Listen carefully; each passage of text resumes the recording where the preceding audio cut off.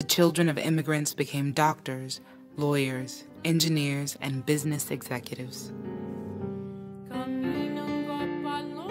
I think what happens when you reach a certain point and you start to break away from the immediate neighborhood, and I think it probably takes place right after high school. People have decisions to make. They're either going to go off to college or they're going to go into service, which a lot of my friends did. Or we figure out, gee, what do we want to do? And this little store down the street or this little tailor is not going to make it for me.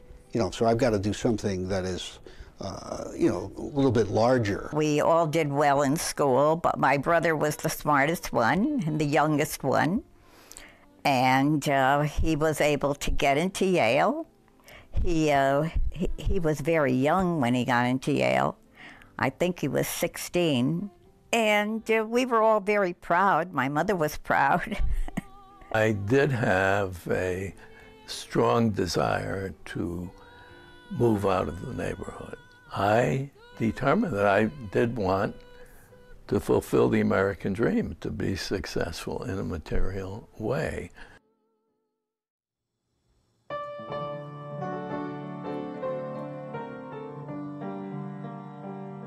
With economic prosperity came the desire to move out of the crowded neighborhood to New Haven's suburbs.